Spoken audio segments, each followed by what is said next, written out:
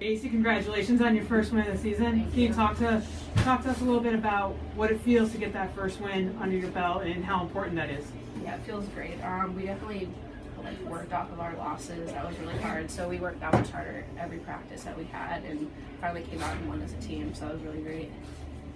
All right, so you scored the Pilgrims' first goal. We were down 1-0 early. Yes. And you got a redirect off of Tori's shot. Talk a little bit about how you've been working on that. Yeah, I worked very hard on that this past week.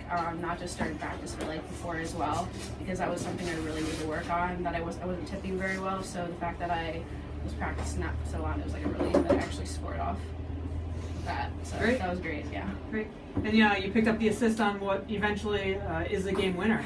So yeah. Serving that, sending that shot into the goalie. For the rebound, setting your teammate up. Talk a little bit about that. That was nice too. It started from the neutral zone. I got a nice pass off Hannah, and I was working on those passes this past week too, so that was great. And then I just skated real hard as fast as I could to the net, and Lindsay just followed me and got the rebound right there.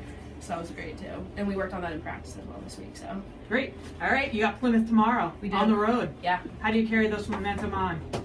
With a lot of rest tonight, and make sure we just work off of what we did today, especially in the first period. That was our strongest period by far. So great. Thanks, Maci. Thank you.